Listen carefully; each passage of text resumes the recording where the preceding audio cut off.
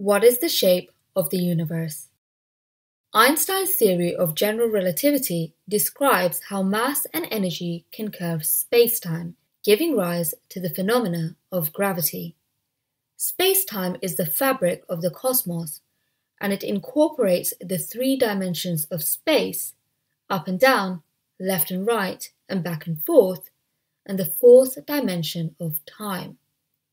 The mass and energy of the universe can also curve space-time, and there are three possible curvatures the universe could have. 1. Positive curvature. 2. Negative curvature. Or 3. No curvature at all, i.e. be flat. Before we explore the question of what the shape of our universe is, one thing to note is that observations tell us that the space in our universe is stretching. The critical energy density. The critical energy density of the universe is the mass and energy contained per unit volume of space needed for a universe to be flat. That means the gravity produced by the mass and energy in the universe is such that it perfectly balances out the stretching of the universe. So when the universe has critical density, it continues to stretch at a decreasing rate forever until infinite time has passed, whereupon the stretching will finally halt. But as we all know, infinity has no end. The density parameter. The density parameter, symbolized by the letter omega in the Greek alphabet, is used to determine what curvature the universe has. It is the average mass energy density of the universe divided by the critical energy density. If the density parameter is more than 1, there is positive curvature. If the density parameter is less than 1, there is negative curvature. And if the density parameter is exactly 1, i.e. the average mass energy density of the universe is the same as the critical energy density, then the universe is flat. For the universe to have positive curvature, there is enough mass energy density in the universe to produce gravity that will warp space-time enough to eventually overcome the stretching of space, so that the universe will collapse back in on itself to form a closed universe. For the universe to have a negative curvature, there is not enough mass energy density to produce enough gravity that can halt the stretching of space, so the universe will be an open saddle-shaped universe which continues to stretch forever at a decreasing rate. And we have already covered that in a flat universe, there is just enough mass energy density to produce gravity that perfectly balances out the stretching of the universe. What do we mean by a flat universe?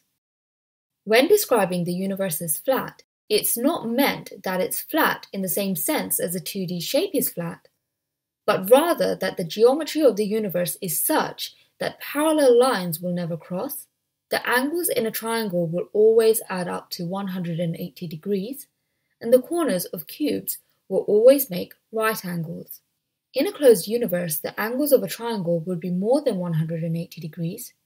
In the open saddle-shaped universe, the angles of a triangle would add up to less than 180 degrees, and in the flat universe, as mentioned, the angles of a triangle would add up to exactly 180 degrees. We think our universe may be flat. We can calculate the density parameter using two methods, and both methods indicate that it is very close to 1, therefore suggesting that our universe is very close to being flat. The first method involves counting up all the mass energy in the universe, taking its average density, then dividing that average by the critical energy density. The second method involves using the cosmic background radiation. The CMB is a picture of our universe 380,000 years after the Big Bang event, and it is made up of the first light that was able to travel freely through space.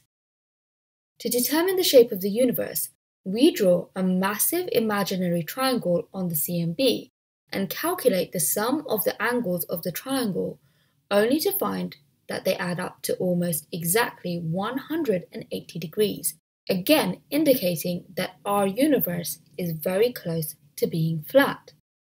How inflation can explain the flatness.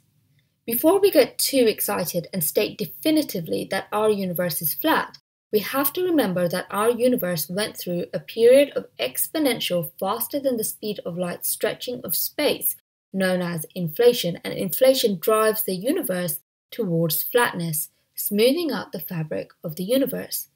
We can only measure the observable universe, which may be part of a much larger universe, which might not be flat.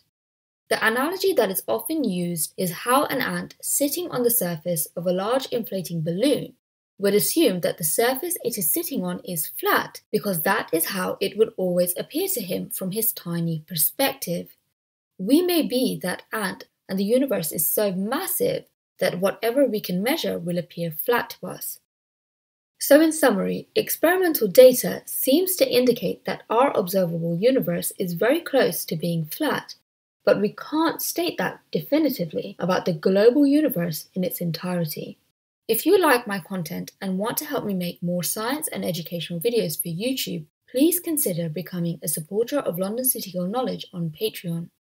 Patreon is a crowdfunding platform where you can support your favorite online creators by giving them a small sum of money each month. In return, you will get rewards such as graphics and wallpapers for your phone and computer, educational cheat sheets which you can print off and keep, as well as ebooks on a range of educational topics. As always, I hope you enjoyed this video and please subscribe to London City Girl to show your support.